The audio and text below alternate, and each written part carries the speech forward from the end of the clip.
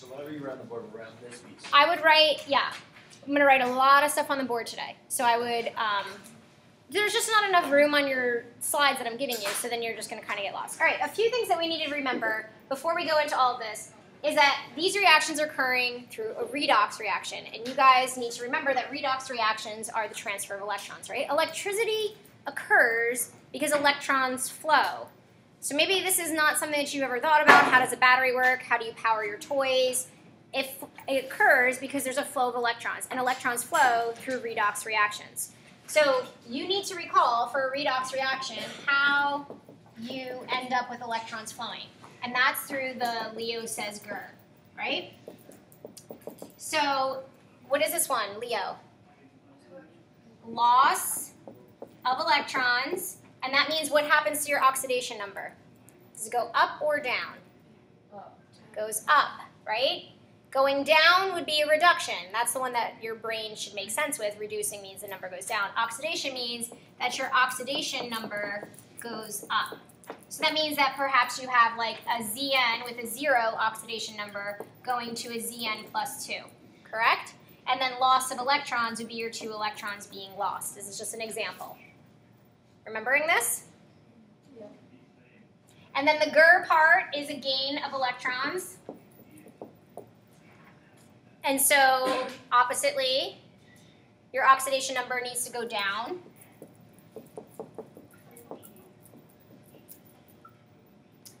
And then let's just use an example of Cu plus 2 goes to Cu solid. And so the electrons are being gained, and the oxidation number goes from a plus 2 to a 0.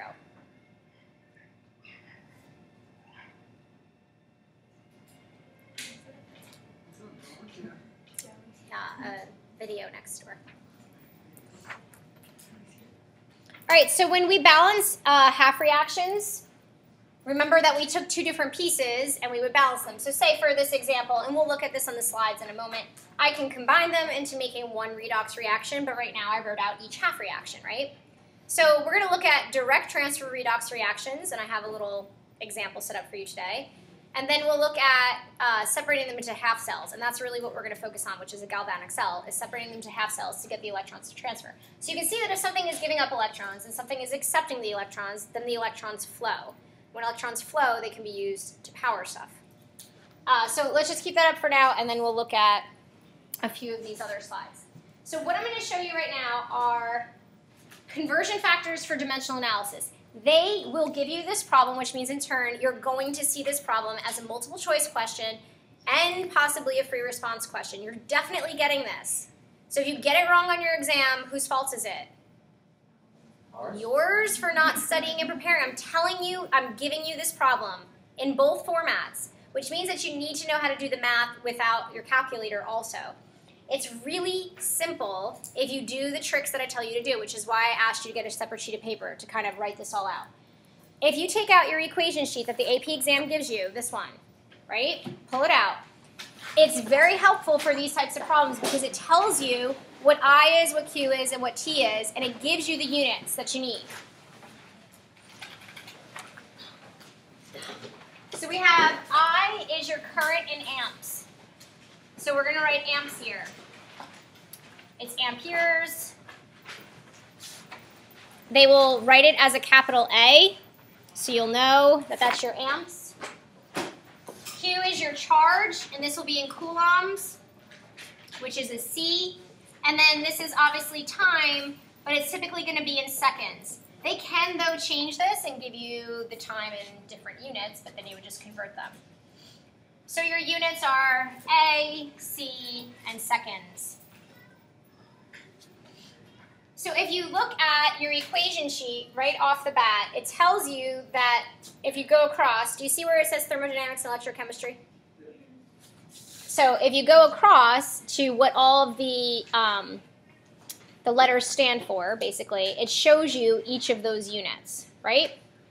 So what I want you to be able to do is anytime that you see the word amp, that you literally cross the word amp out, and you're going to convert it to a conversion factor into coulombs over seconds. Because this is what an amp is equal to, which means that you can change the units to coulombs over seconds. Do you agree? So if I say that I'm going to give you an amp, that's a coulomb, over a second, if I gave you 4.5 amps, I want you to write 4.5 coulombs per 1 second. Every single time you see an A or the word amp, I need you to convert it immediately, because then you'll recognize, oh, this is a conversion factor, which means I can write it either way, on the top or the bottom when I'm doing dimensional analysis, right? But if you don't write it as a conversion factor, you think that you should start with amps, and you're going to turn it into your known.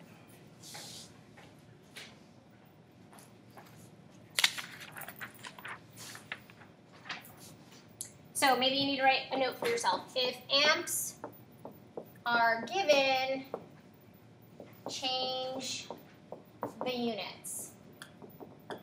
Exclamation points.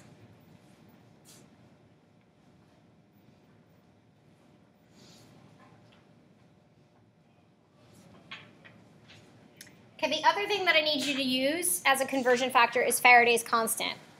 So Faraday's constant is going to be given to you, and it says in 1 Faraday, that is equal to, now your equation sheet on the AP exam gives you a more accurate number. So if you're doing free response, remember we're going to use this. If we're doing it as a multiple choice question, we probably won't even use 96,500. We'll just round that up to 100,000.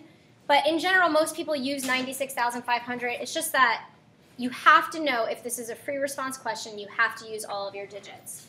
So we're going to say 96,485, and you can look right there. It tells you coulombs per, so we write our line, mole of electrons. So we write 1 mole of electrons. If you don't write things out as a numerator and a denominator, you're going to not see it as a conversion factor. It's like writing MPH. What does MPH stand for? But miles per hour is a conversion factor. This is not, right? You don't see that. So when you see a Faraday, you write coulombs per mole of electrons so that you can use it. When you see an amp, you write coulombs per second. They can give you in a problem, they can give you a fraction of a Faraday. So say I give you 0.5 Faradays, then you're going to do a dimensional analysis problem where you say 1 Faraday equals 96,485 coulombs. So then you'll just calculate how many coulombs right off the bat you're starting with. And then you might, in fact, you will, use this calculation again, which turns out really easy for you because you'll just end up canceling it to calculate how many moles of electrons. This is sort of where you're going to go. You'll see that in your homework tonight. So when you're doing a multiple choice problem, that's just super simple because it's going to cancel itself out for you. Okay? I think I got that all on video. So if you see a Faraday, you're converting, and if you see an amp, you're going to convert. All right, let's try these problems. So it says, how much charge passes through a cross-section of a wire that is carrying 0.987 amps of current for 12.3 minutes? So immediately, this should not make any sense to you because we don't really deal with any electricity in chem besides like this one section. So the first thing you should do is change that word charge because charge isn't a unit, right?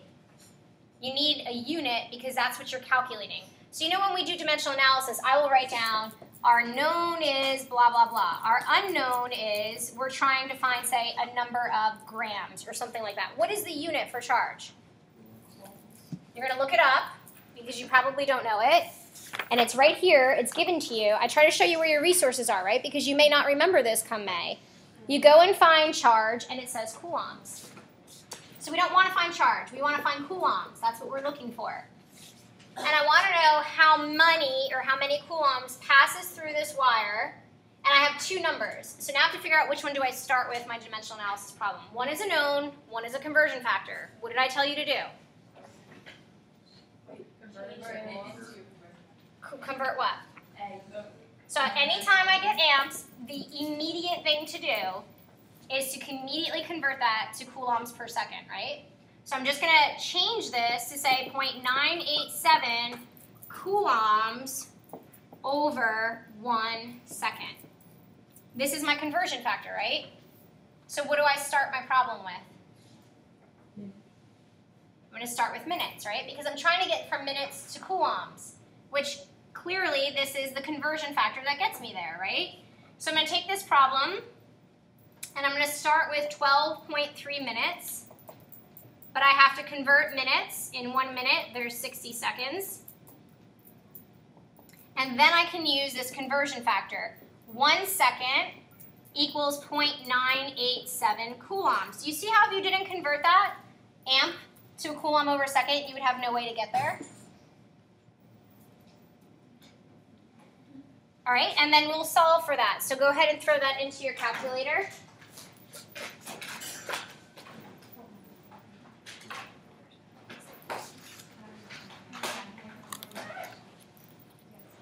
And we're going to use sigfix for this, recognizing that 60 seconds into 1 minute doesn't have significant figures. It's unlimited. So we're taking our 12.3 and multiplying it by 0.987 and 60.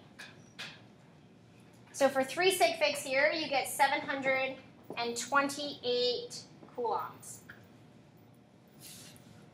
So you can visualize this almost like you have a switch, you turn it on for 12.3 minutes, and you have electrons flowing, and how many coulombs passes through there.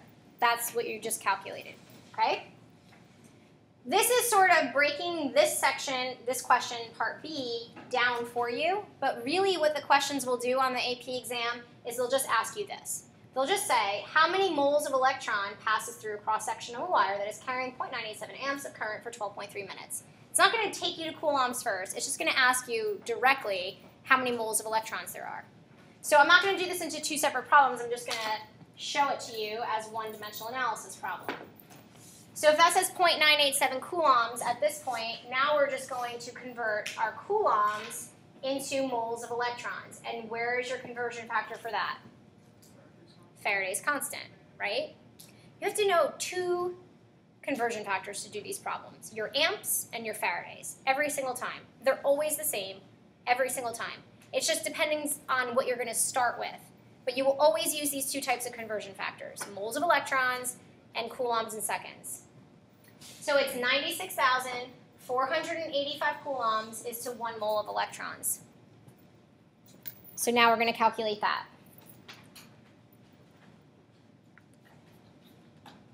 Now, obviously, we already did calculate it. We could just throw it on to the end of the other problem. You may get different significant figures if you do that than me doing it right now. So 7.55 times 10 to the negative third moles of electrons. Good? So the 3 problems that I'm giving you tonight, well, 2 of them, are only this. That's it. Because I didn't get far enough, I won't get far enough along today to give you any other homework problems. So this is literally all we're going to do. And the other question is just asking you to write redox reactions, which you've already learned how to do. So you're just kind of repracticing how to write oxidation numbers correctly and going from one substance to another. So any questions on this? I will advance this a little bit more as we practice redox reactions, because eventually I'm going to ask you, I'm going to give you a reaction, a specific reaction, and ask you about moles of electrons. And we'll learn, like if say I give you Zn plus 2 plus 2 electrons goes to Zn solid, then this is a number of electrons that we can incorporate into that. And then we can end up using this as dimensional analysis and say for every 2 moles of electron, I have 1 zinc ion. And then I can calculate, or zinc solid, I can calculate the mass of zinc that will be plated out. So you'll use like stoichiometry as a 2-to-1 ratio. We're going to get there also. So you could do 2 moles of electrons is to 1 mole of zinc. 1 mole of zinc is to how many grams of zinc. And you could figure out actually how many grams of zinc would be produced from this reaction. But we'll get there. All right, so the next slide we're just going to look at is writing, I believe, redox reactions.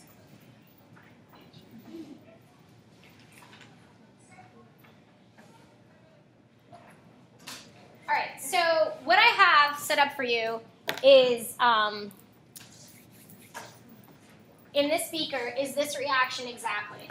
So you have a copper ion solution, and you have a zinc solid, and they mix together, and they spontaneously will react. So that means that delta G is what? Thank you, Carol. Negative. Spontaneous reactions are negative, right? Because that means they happen. It doesn't mean it happens necessarily fast. It just means that it's going to happen. So my copper plus 2 ions, I'd used copper 2 sulfate. So that's the reason why it's green. And then I put in here solid pieces of zinc. I didn't have a strip of zinc. I just dumped in solid pieces of zinc. So what spontaneously happens is that the copper plus 2 ions through redox will turn into solid copper, right? So I should literally see solid copper floating around eventually. And then the zinc that is solid comes off into zinc's ions floating around in solution.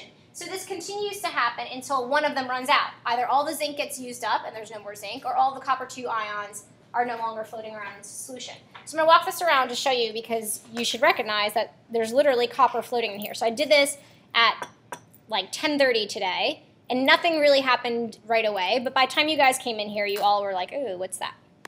So in this reaction, over time, all the copper plus 2 ions convert to copper solid. So who's being oxidized and who's being reduced? Copper is being reduced. So the reduced one is the easiest one, right? So you have to remember how to do oxidation numbers here.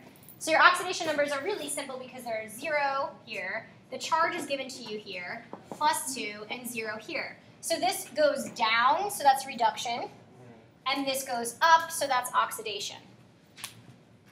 So this will continue to happen until the copper ions literally are plated onto the solid piece of zinc, which is why in my beaker just now, I can knock those loose. But if I didn't knock them loose, they would all just stay perfectly sitting on that zinc piece, and then when you kind of move it around, the copper solid actually comes off.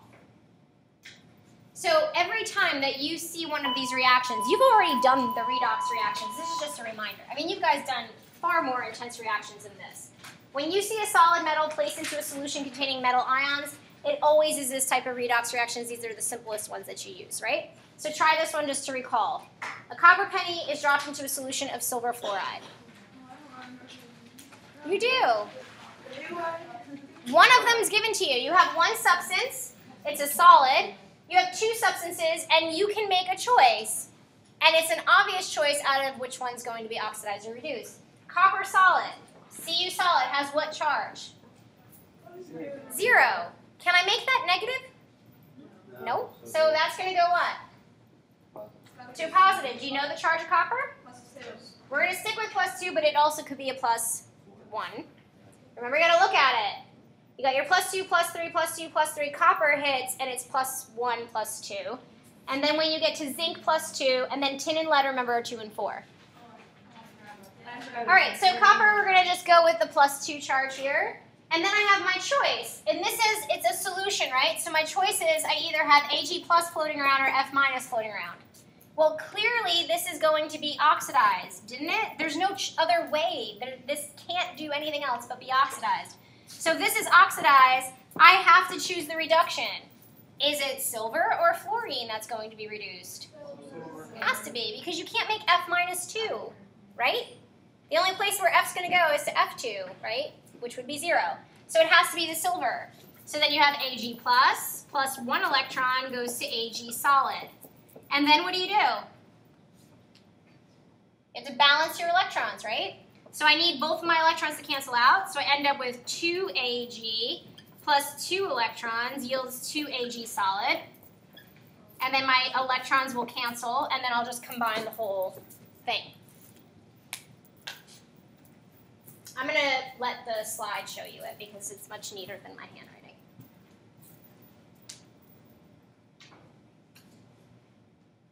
So you end up with 2 silver. So don't forget to balance for charge.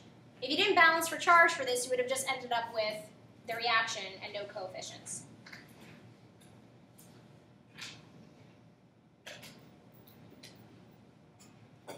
So they will likely give you reactions, and then you will have to write out for yourself the redox reaction.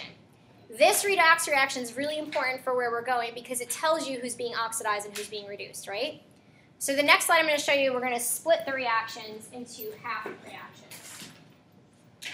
A galvanic cell is when you take both of those reactions that we just saw and we split them into 2 opposite sides and we put a wire between them and the electrons transfer. This is a direct transfer. There's electrons transferring in here, but I can't harness that electron transfer.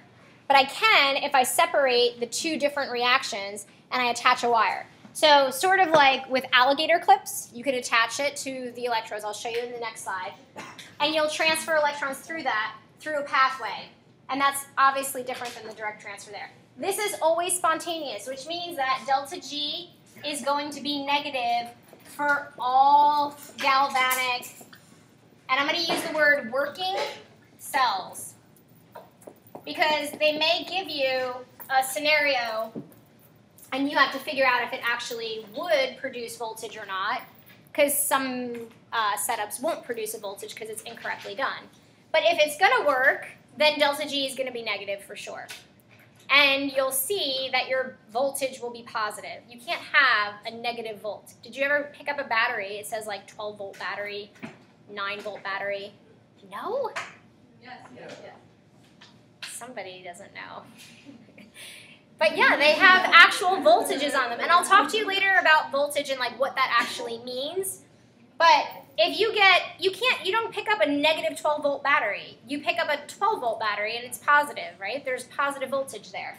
So if you end up with a negative voltage, it's not going to work, and then therefore delta G would be positive. But if it's going to work, that's why I wrote working, then delta G will be negative. Chemical energy is converted into electrical energy that moves electrons. I think this is the picture. All right. I have so much to say about this slide, and you have no space to write it, okay? Like, I don't even think that I'll get through the end of class, and I probably won't hit the next slide. So I would get your little sheet of paper and write your heart out on here, everything that I write down, okay? Because every single one of your pictures on your exam questions are going to look like this. And if I don't give you a picture, you need to draw this so that you understand it. Your understanding of what's going on here is so important for every question that I'm going to ask you. If you get this, you're fine. If you're confused, then you need to stay after or rewatch the lecture. Should I draw this really big? What? Should I draw this big? No. The picture's great. Small or large, the picture's good. What I have to say about it is what you need to just jot down. All right. I'm going to try to pose like a bunch of different ways that questions will be asked to you. The first thing that they could do is they could give you a reaction like you just wrote out your redox reaction, right? And they could ask you then to label the cells. Labeling your cells means that you have to identify where oxidation occurs and where reduction occurs. And then we use these specific terms called the anode and the cathode. So when you label the anode and the cathode, you have to identify what occurs at each of those spots. So the easiest way to remember this is that the anode belongs with oxidation because they both start with vowels. These are the ways that I remember things. Do you do that? You have to remember stuff, right? So you come up with some sort of trick to help you remember. Like my STP spells stop, right? Got to come up with something. Except I wrote something else, right? And then at the cathode is where reduction occurs, and that's because they both start with consonants. So that's how I remember who belongs with who. Or you just memorize it. All right, so the anode is where oxidation takes place, and remember for yourself that this is a loss of electrons, this is a gain of electrons. And the way that you recognize that is that the oxidation number goes up, and here the oxidation number goes down. These are all things that we just have to keep reminding ourselves of. ON goes up, ON goes down. That stands for oxidation number. All right, so say I gave you the reaction in words, and I asked you to write it, and you wrote this, right? You have this setup here. You don't have this little arrow with the electrons. You don't have the word that says anode. You don't even have this arrow showing you the ions because you're going to label that all yourself. So how do you know how to do that? The first thing you do is you label this for yourself. You tell yourself, oh, I already know what's being oxidized and which one's being reduced, right? I already know that zinc is being oxidized, don't I, just by looking at the oxidation numbers. So if I know that zinc's being oxidized, look, I'm going to look at the two electrodes here. This one says zinc. So this one is where the zinc is going to take its solid and produce Zn plus 2 ions, which is literally what's happening in here in the direct transfer. The solid pieces of zinc are going into zinc ions. You following that? So that's why it will ask you to show, like, what is this species? And then sometimes you have to directly draw the arrow showing that the zinc solid is going to the Zn plus 2.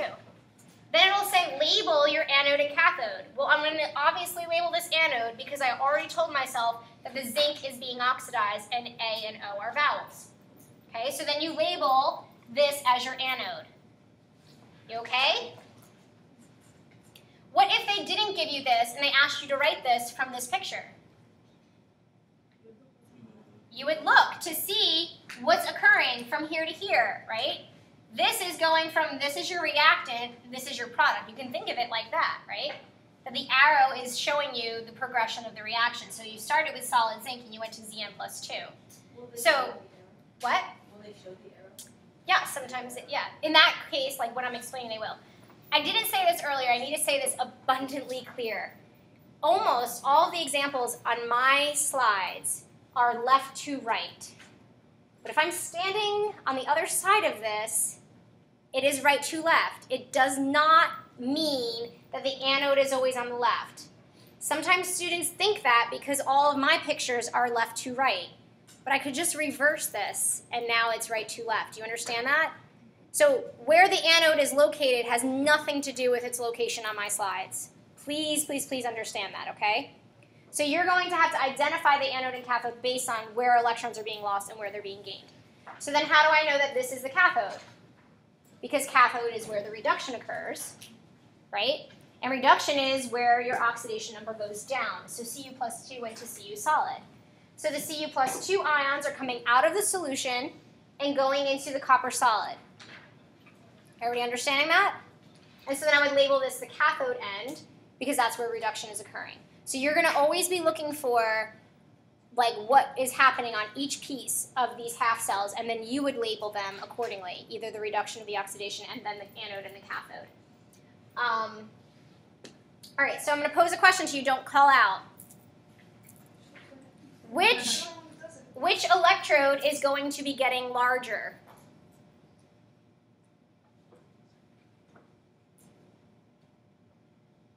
This is literally like a battery, okay? So as soon as this battery starts, we're going to end up with one of these disintegrating away. One of the electrodes literally just disappears, and one of them grows much larger. Copper is going to get larger, right? So, I mean, that makes sense because your ions are forming solid. You're going to get more and more solid, and eventually all of your zinc's going to just go into solution. Agreed? Okay, so now let's talk about the flow of electrons. Yep. So is your cathode always the one that gets larger? Yes. And that has to do with what I'm about to talk about. Your electrons are always going to flow from your anode to your cathode.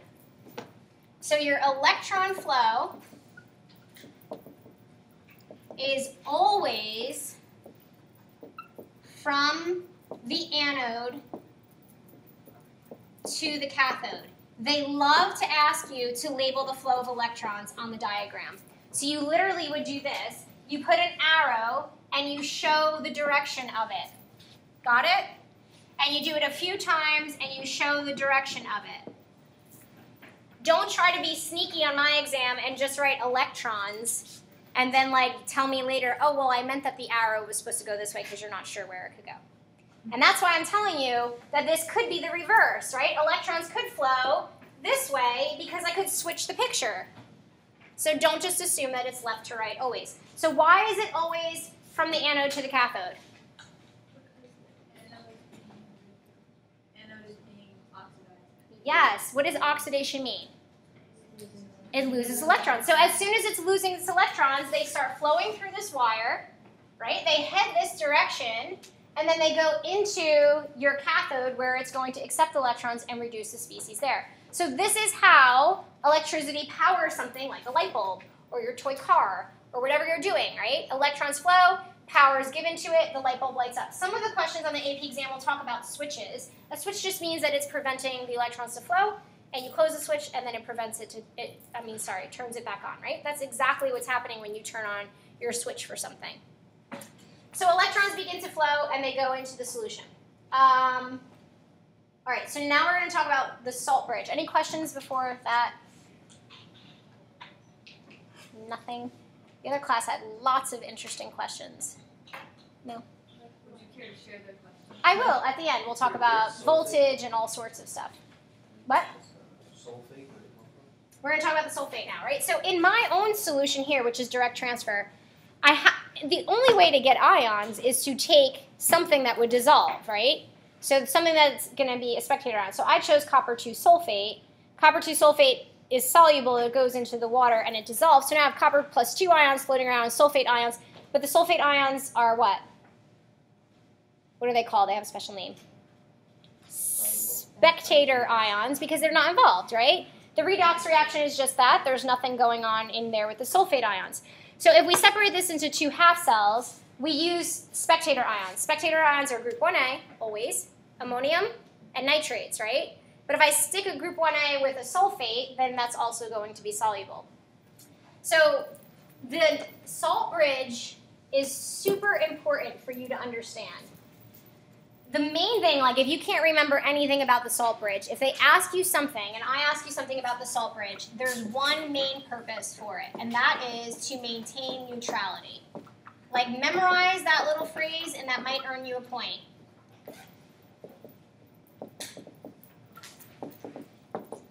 It maintains neutrality in the cell. If the cell's not neutral, the whole battery dies. And now when I say a battery dies, what do you know that means? Electrons cease to flow, right? That's how you get electricity. That's how you get power. Electrons are flowing. Electrons are flowing. When electrons stop flowing, then your battery dies, right? And your little device no longer works. In fact, you probably have dealt with this many times, or at least I do a lot now, because my kids' creepy toys all of a sudden will like be downstairs and I'll hear something like, right? And as the battery is dying, all of a sudden it gets this little surge of electrons and it makes some noise, or something, if it's an audio device, all of a sudden it starts slowing down because the electron flow is not reaching it as it should be, right? Electrons are flowing, giving the energy to it, and then all of a sudden there's no more electrons, so it's not powering it the same way that it should. So without the salt bridge, it immediately dies. And the reason is because electrons can't flow. So let's take, for example, the anode. At the anode, zinc goes into Zn plus 2. If there's no salt bridge, okay, I get a buildup of what kind of charge, positive or negative?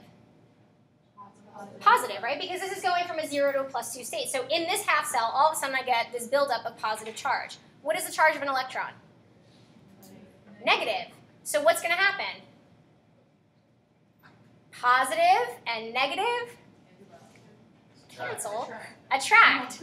It's not math class. They're going to attract to each other, right? So if you want even flow of electrons, you can't get it because this is going to attract it, right? Well, say we maintain neutrality here somehow, but over here we don't. What are we losing over here? We're losing a positive charge here. So then this one, right, is going to have a buildup of negative charge for whatever's floating in this half cell. So if this has a negative buildup, and what are the charge of electrons? Negative, what will happen? They will reject it or repel it, right? And the electrons won't be accepted here, so electrons cease to flow. So without a salt bridge, your electrons just completely stop flowing. So what you do is within this little barrier here, your salt bridge, you have positive ions and negative ions. They definitely have asked this question before on the AP exam. They ask you to draw the salt bridge and show which direction the ions go in. So you have to show that the positive ions are always going to be given over here because they need to gain positivity. And over here, our negative ions go into the anode. So the negative ions have to go in because I'm creating positive ions, right? And so in order to maintain neutrality, the negative ions go in and balance them out. Notice that the charge of zinc is what? Plus 2. What's the charge of sulfate? Minus 2. So that maintains its neutrality. Not only do you need to maintain neutrality in your half cell, the bridge needs to maintain neutrality also. Otherwise, it's going to attract or repel ions in its own bridge. So if it deposits a sulfate ion out of the bridge on this end, it will accept a sulfate ion into the bridge at this end. Like this happens like that. I can't snap. It happens like that, right? So it's not like all of a sudden one piece is getting more positive and it's waiting for the other one. It just all happens in conjunction with the others. So let's jot this all down, okay? So let's erase this part. At the anode, as positive ions enter the solution, the salt bridge deposits negative ions into the solution to maintain neutrality.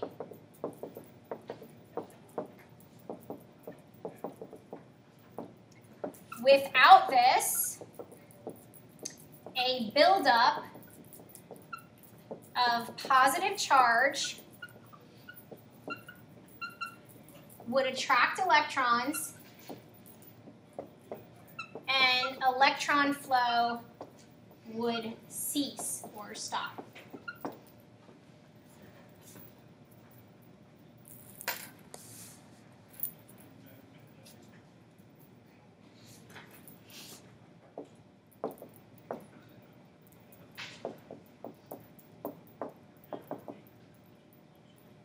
So this is where you would get a buildup of positive charge.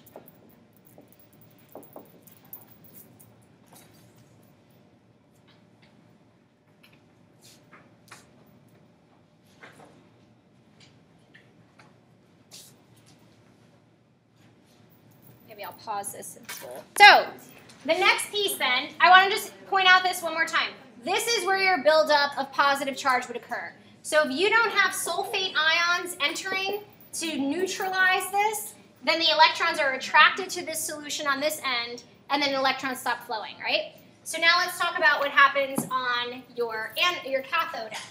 At the cathode, we're going to just write here, because you have to be able to explain this. At the cathode, as positive ions leave the solution, because I'm going to write the reaction out for you. For example, Cu plus 2 goes to Cu solid, right? They're leaving the solution.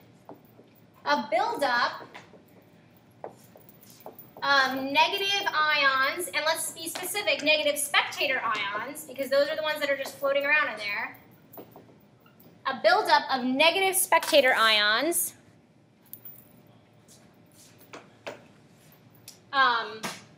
would occur. And electrons would be repelled.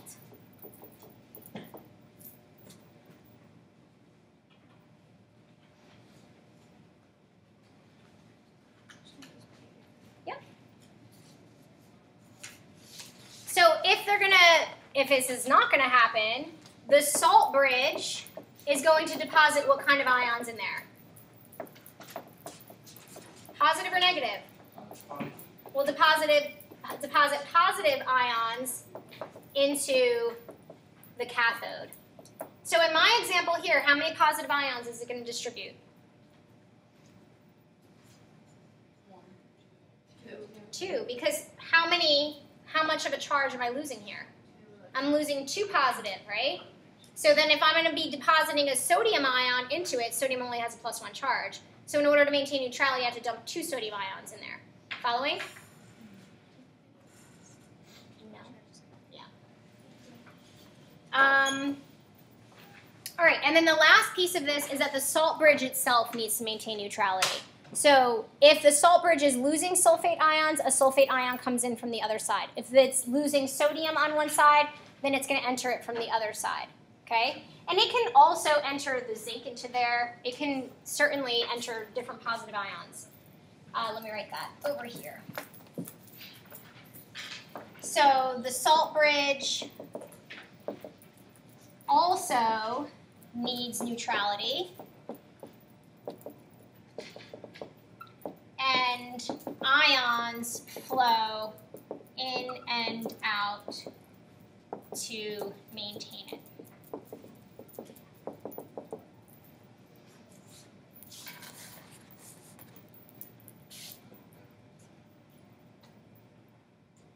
Right, sometimes the exam is going to ask you to pick an appropriate substance to put into your salt bridge. So what are you looking to put in?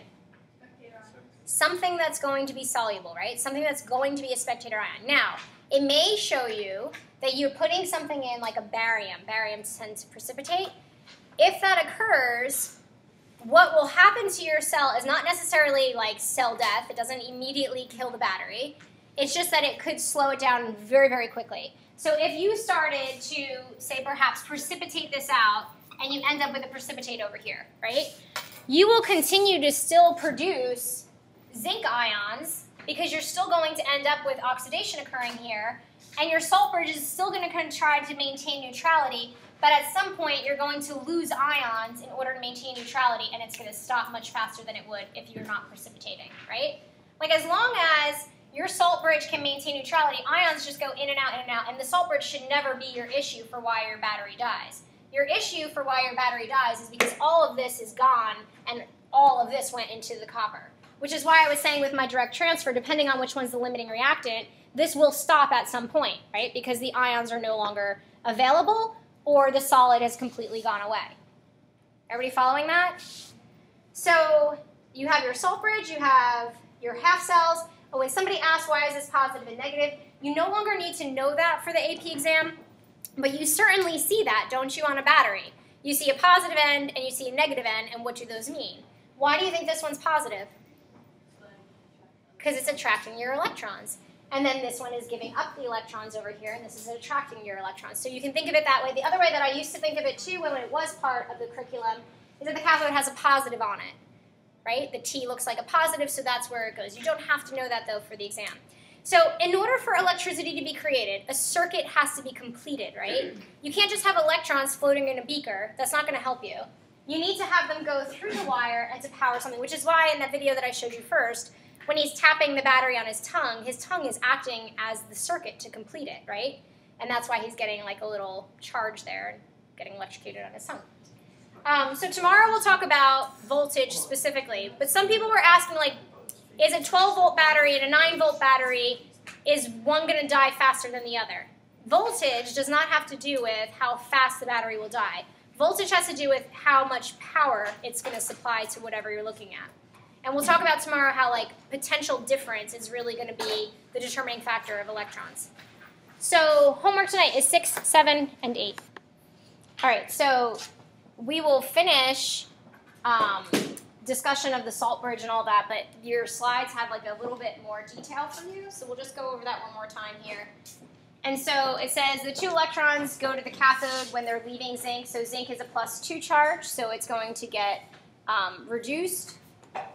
oxidized, which means it's giving off of its electrons here, and then we're going to transfer them over here, and then at the cathode it's getting reduced. That's what it's showing you here. So it loses 2 electrons and falls off the anode as it becomes aqueous. Copper gains the 2 electrons and becomes a solid. So yesterday we did this. Do you notice already that it's less blue? Yeah, so why would it be less blue? What color are the copper ions when they're floating around? Blue. Because, right, I put zinc in here solid, and then I put copper ions in, sulfate, copper 2 sulfate, which is blue. And it was really bright blue. But as the copper 2 ions are leaving the solution, they're becoming less blue, and it's forming copper solid. So I'm going to kind of pass this around. I'll take the stir bar out so that you guys don't stir it up at all.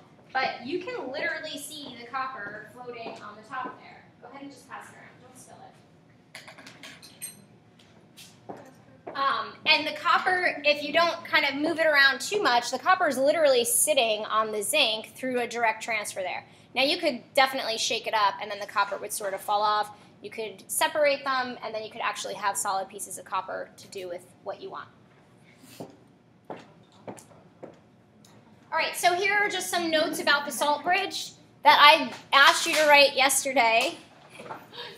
And let's just discuss this again. But you had a sheet of paper with some notes on, right? So we're just going to look at that and make sure that what you have in your notes is what's on the slide. So the salt bridge is that U-shaped tube containing a gel with soluble ions. The important thing is that you want them to be soluble and not precipitating with something. So sodium, or any group 1A is important. Sulfates and nitrates are commonly used. These ions do not play a role in the redox reaction, so they're spectators. And then ions from the salt bridge must not react with ions in the electrolytic solution to form a precipitate. If that does occur, remember that the cell won't die immediately. It just rapidly decreases how long it will last. Because even though you might be precipitating, you still can maintain neutrality with your ions. But it will precipitate, and then eventually there won't be ions left in order to maintain neutrality or even to do the oxidation or reduction. So at some point, it's just going to cease to continue. Ions from the salt bridge keep the solutions in half cells neutral, but you also need to make sure that your salt bridge is neutral. So if ions, like a negative ion, leaves the salt bridge, a negative ion will enter on the other end. So everything has to maintain neutrality. And if they don't, the reaction will stop, and then we say that the battery is dead. So this is just a picture of what's happening in your salt bridge. There were our AP questions, I think maybe 2014. They had a picture of a salt bridge, and they asked you to specifically draw the ions and the direction in which they moved, either to the cathode or the anode. So yesterday, I had you write down like that, what kind of particle always goes to the cathode and what kind of particle always goes to the anode. You don't have to memorize that information. You can just sort through it and think about it to figuring out what's happening. If at your cathode you're being reduced, that means that your positive charge is leaving the solution, which means you would have a buildup of negative. So then your salt bridge has to supply positive ions to the cathode, right? And then the same thing here. If it's oxidized, it means you're creating a plus charge on the anode side. So you would have to neutralize that by adding in a negative charge from your salt bridge. So not necessary to memorize, just kind of think it through if you know all your topics. So it's showing you, because zinc is a +2, that the sulfate ion with a -2 charge will come in here. And then it's also showing you that if a sulfate ion leaves the salt bridge, a sulfate ion has to enter the salt bridge on this side. And then on the next one, I think it might be on the next slide, if we're doing this one, 2 sodium ions have to enter the solution to balance out the copper +2 leaving. So make sure that your charges stay neutral. So in this one, again, if it's 2+ going to a solid, then 2 positive sodiums have to leave.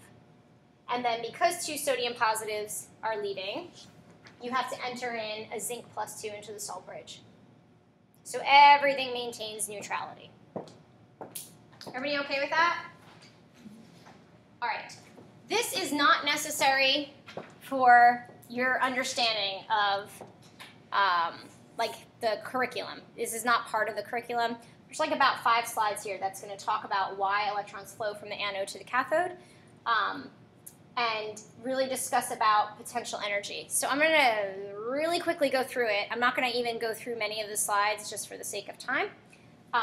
But it gives you an idea of how to understand what voltage really is. And your 5 to 5 book does a good job about voltage, and you could certainly look online for better information. I'm not great with voltage. So I like all the chemistry parts, but like understanding voltage, I think I'm on like a basic level, to be honest with you. So you can ask me questions and it'll probably help me figure it out more, but we'll just look at it in terms of potential energy. So this says potential energy for electrons is higher at the anode than it is at the cathode. So anode is where you're being oxidized.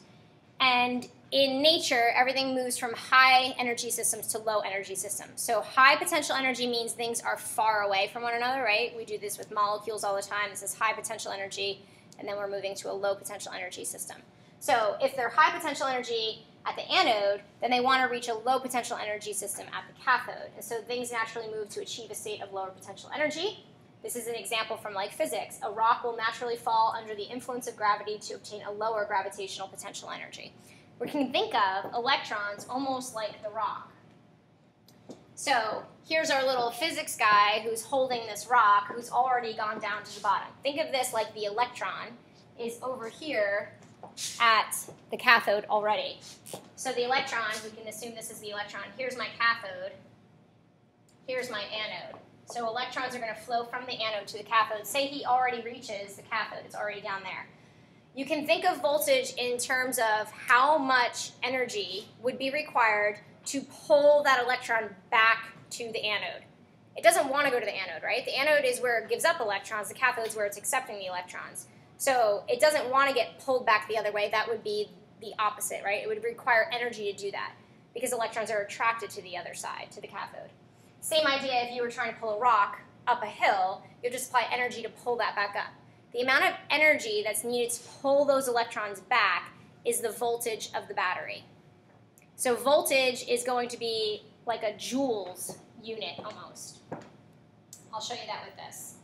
So your volts is your joules, the amount of energy required to pull back the coulombs of electrons. Remember, we calculated moles of electrons in coulombs, right? We know that Faraday's constant, that conversion factor. So it's 96,500 coulombs per 1 mole of electrons. So however many coulombs I'm pulling, you can think of as moles of electrons you're pulling, would require a certain amount of energy. So the more electrons you have to pull back, the more energy that's required.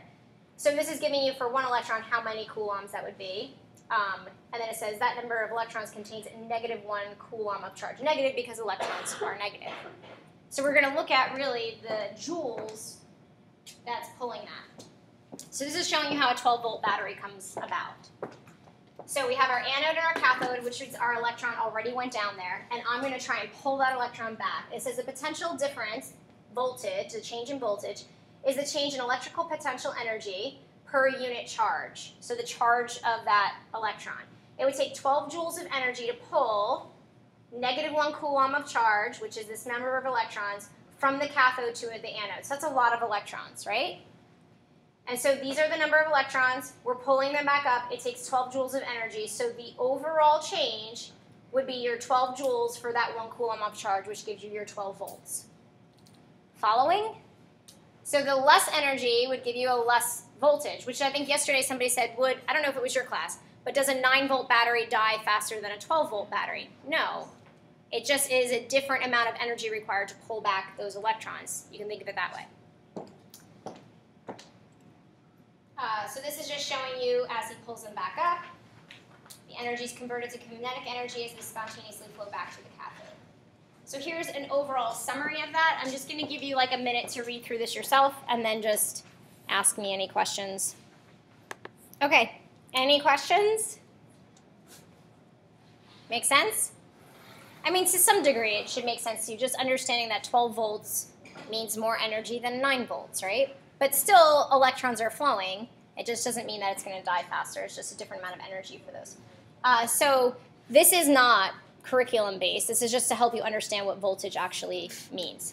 Oops, I hit the wrong button. So other words for potential difference. You will see this, though. So you're definitely going to see all of these words. You'll see them probably, some of them in the older format questions. They like to use the word electromotive force, EMF. So EMF is the force that causes electrons to move. So they're flowing from your anode to your cathode. We'll call that EMF. The standard EMF is just at standard conditions. So standard conditions we've always learned since thermodynamics. They are 1 atmosphere, 1 molar concentrations, and what temperature? 25 degrees Celsius. E cell, so these are also potential difference. This is the one that you're most commonly going to use. E cell is your cell potential. Then E standard cell is your standard cell potential at the standard conditions. And then what we really use is cell voltage so that we can calculate the volts of your cell or your battery. So if we calculate a 12-volt battery, that's where you'll get those. That's all the same. So if I ask you to calculate cell potential, this is the same thing as the voltage, electromotive force, standard electromotive force, E cell potential, and then E cell standard conditions. The unit for all the above is voltage. It's just they're going to ask it to you in a variety of ways, which kind of stinks. You just have to recognize all of these things mean volts. Calculate volts. So this slide's important so that you can pay attention to what you're supposed to solve. These are your standard conditions. We know this? Okay. And then standard reduction potentials. All right, this is the list that you no longer get.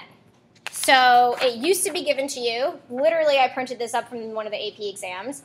It's this list you would just go to and you would find all of your reduction potentials and then you're going to use them to calculate voltage. Because you don't get it anymore, it just means that it makes your life a little simpler because the problem is going to give it to you. So I'm going to just show you an example of how that would look.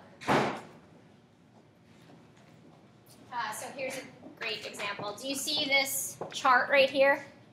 I'm going to put it right here so we can see it on the slide. The chart tells you your reduction potentials, it gives you the reaction, and then it tells you what the voltage is. So instead of you having to look it up, it gives you the options right there and you figure them out. All right, most important thing about this is that you hear that I'm saying and you read that it says reduction potentials. If you're going to have a redox reaction, what two things do you need to occur? Oxidation and reduction. So if you only get the reduction potential list, you're going to have to calculate or determine what the oxidation number is, not just the reduction. You can't just have reductions, right? You have to have reductions and oxidations. So in order for us to calculate an oxidation of this, we flip it. And if we flip it, we flip the sign. So if you have like a negative voltage for a forward reduction reaction, and I reverse it to an oxidation reaction, I have to flip the sign. Does everybody understand that? So you might want to write that on this little chart here. Flip it, flip the sign for oxidation. So it says the standard potentials for all half-cell reactions are used to calculate the standard cell potential for the overall. By convention, all standard half-cell potentials are given as reduction potentials. They will always be given to you as reduction on an AP exam, and then they report the number to you here. So for example, if I am solving the reduction of copper, and so this is being reduced, how do I know it's being reduced? This is like some really fundamental basic details that your brain has to wrap around, because the electrons are where? On the left, which means they're gaining them, and gaining electrons means reduction, right? So you look at where they are. If you're gaining electrons, then this is the reduction value, and it's positive 0.3 volts. So go ahead and write the oxidation of this. Literally write out the oxidation reaction. I want the oxidation reaction, and I want my E oxidation.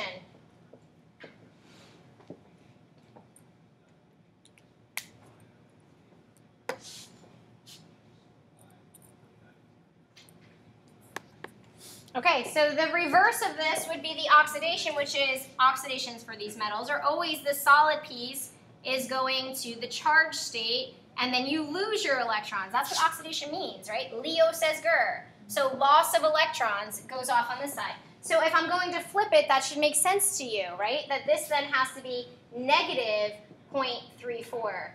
That is your oxidation, not your reduction potential. Reduction potentials have to be for reduction reactions. Oxidation potentials are for oxidation reactions. Everybody okay with that?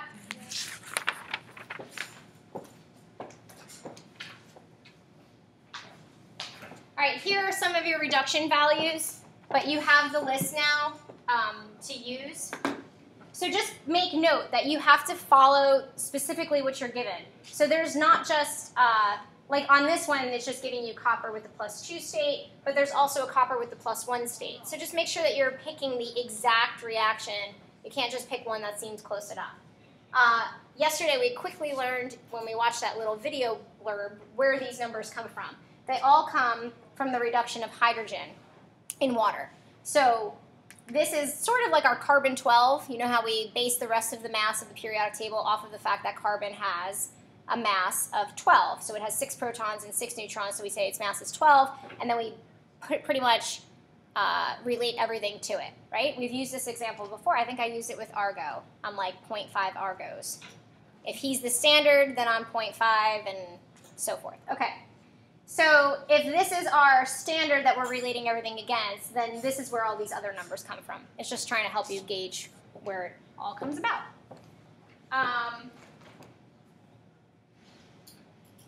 And then this is showing you how easily oxidized and how easily reduced certain species are. So here's what is important for you to understand. It says increasing ability to attract electrons get reduced. Silver is at the top of the list. This means that this one is going to be, if I had a choice between this and this will get reduced. Because this is going to be more easily reduced. These have their increasing ability to lose electrons or to be oxidized. So things at the bottom of the list here are more likely to be oxidized. So the take-home message here, and you have to know this, write this on that little sheet that we did yesterday, is that the most positive reduction value gets reduced. So the most positive reduction value gets reduced. So you will write the half reaction as is, which means like as it is on the table. You're going to choose that one as your half reaction reduced. And then I'll write something about the oxidation. So sometimes our brains choose on the test to decide that instead of delta G supposed to be negative, that all of a sudden we want it to be positive. Well, how do you remember that you have to choose the most positive? Think of it this way. Something that's getting reduced is accepting electrons, correct? I'll wait till you guys are all ready to. This is so important that you choose the right one. And I see students choose the wrong one. They choose the most negative. So why are you going to choose the most positive? A reduction means that you gain electrons, right? Opposites attract. So if this is the most positive value, positive meaning it can attract the electrons the most. Got it? So reductions are accepting electrons. I want to choose the most positive value so that it can attract the electrons. Maybe jot that down somewhere. So the most positive value, maybe just put here, can attract electrons more readily. That's why you're choosing the most positive.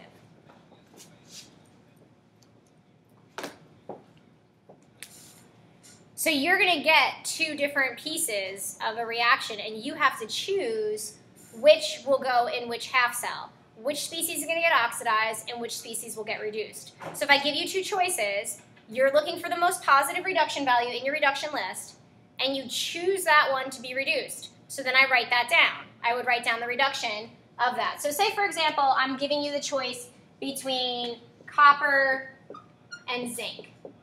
Okay, you have two choices. Which one gets reduced? Copper gets reduced because it's 0.34 volts, and zinc is negative 0.76. All right, but because I have a redox reaction, one is being oxidized and one is being reduced. So since we just said that copper is going to be reduced, I'm writing this reduction exactly as it appears there, which is a reduction because it's gaining electrons.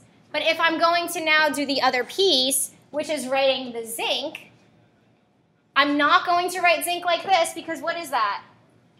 That's a reduction, and what do I need? An oxidation. So instead, I'm flipping it to write the oxidation. You know you're doing something wrong if your electrons don't cancel, right? So this is why it's important is that you're choosing the right one, then you're writing that half reaction as it is, and then you flip the oxidation reaction from the chart. Because the chart is only going to give you the reductions. So even though I'm giving you a large chart, on a question where you have 4 choices perhaps, you still have to do the same process. It's just making it easier for you to choose.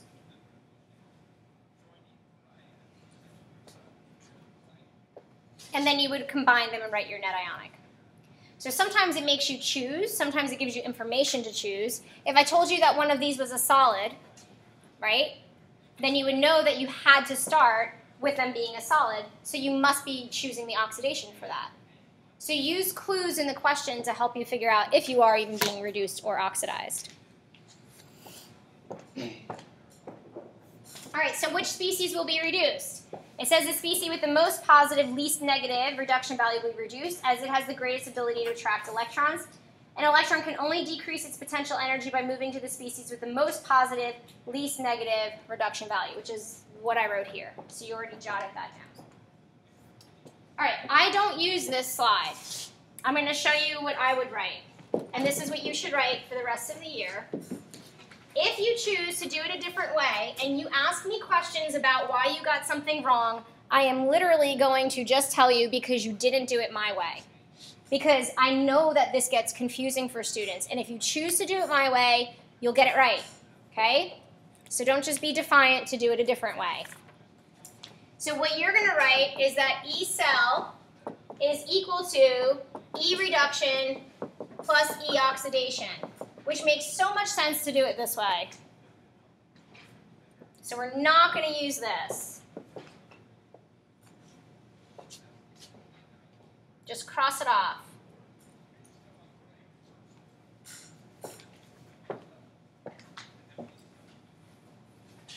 The reason why this makes sense to do this is because you're already going to flip the reaction yourself because you have to get the correct voltage. So why not just write it like that instead of writing it like that where you have to put a negative sign and then recognize to flip your voltage. But what if you flip your voltage and you still use the negative, then you get the wrong answer. So this is going to be the E reduction value directly from the table after you chose which one is going to be reduced. And then this one is the one that you flip. And then you just add them together. That's it. You flip yours and you combine them. You don't have to worry about negative signs or anything. You just flip them and combine it. And then you'll get your overall cell, which is always in volts.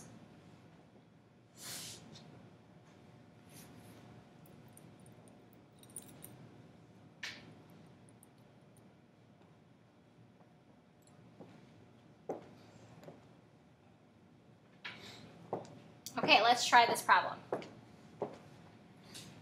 It says, what is the cell potential for a voltaic cell, which also can be called what? Galvanic cell, that has nickel at one electrode and copper at the other.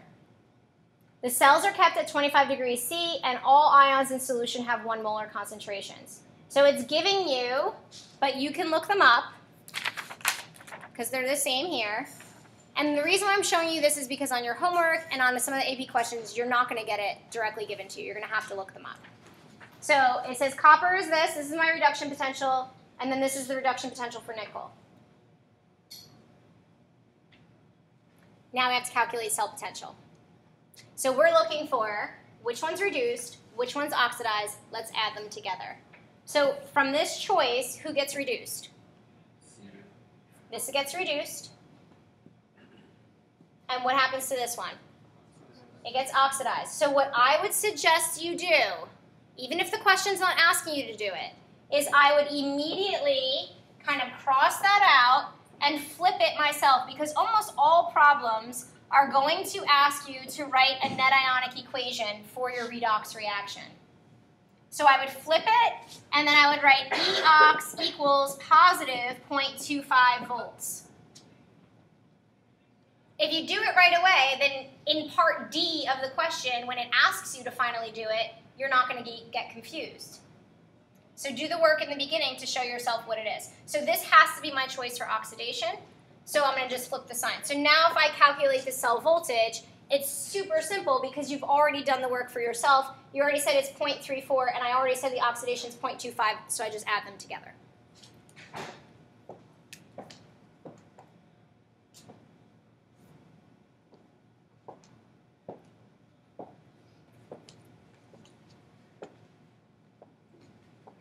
So 0.34 volts plus 0.25 volts gives me 0.59 volts. Any questions? Right, it has to be a positive value. Why? Yep. Negative, that means you chose the wrong thing to be reduced. Your galvanic cells will always be positive. If you get a negative, you did something wrong. Does that make sense? Batteries are meant to work. Our cells, galvanic means spontaneous, that it's going to work. It has to be a positive voltage. Otherwise, it's not going to work, right? You don't pick up a negative 12-volt battery. You pick up a 12-volt battery. So it has to be a positive value. We're going to get to this, but I'm going to keep reminding you. If it's a positive value, that means it's spontaneous, so delta G is negative. It also means that K is greater than 1. We're going to tie it all in. So a positive value for E cell means that the reaction is a thermodynamically favored process, hence the negative, hence the K greater than 1. Any questions with that? Okay. Next one. Determine the value of the standard cell potential for a voltaic cell operating on a reaction between silver nitrate and solid nickel. Here are your choices. Okay? So go ahead and calculate it yourself. So we have to look at the list here. The most positive is silver. It even told you that. If you were smart, you would have just looked there and it told you, but let's pretend that we didn't see that. So this is the most positive value, so silver is going to get reduced, and I'm going to flip it so that I have nickel solid going to Ni plus 2 electrons, and I flip my value to positive 0.25 volts. So now when I add these together, I'm just putting together the 0.80 plus the 0.25, and I get 1.05 volts total, positive. Did we get that? All right, question. Yeah, about the 2? Yeah, like, should you... Right, I'm going to talk about it right now. When you have the fact that you've multiplied 2 electrons, so what Nelson's referring to is the fact that we have to do this, right? Even though, like, we've learned in thermodynamics, when you multiply something, you must multiply the voltage, you don't here. The reason is your amount of work, your joules per coulomb, are going to cancel.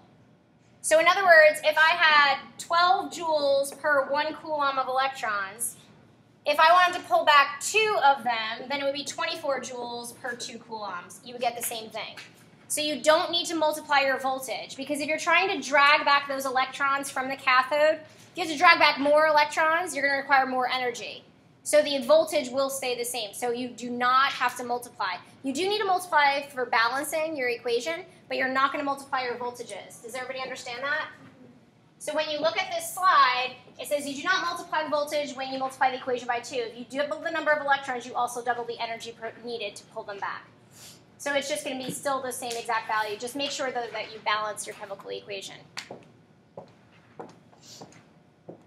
Questions on that? You don't have this slide? No, we don't have. Wow. Do you have this one? Yeah. Yes? Yeah, we do. Oh, that's weird. We have that slide, but we don't have any of the stuff written on it, too. Like, Well, jot something down. Like I just said, don't multiply the voltage by 2, even if necessary, for the equation. And then you should write down something about the fact that you're supplying double the amount of energy for double the amount of electrons. So it would just balance out.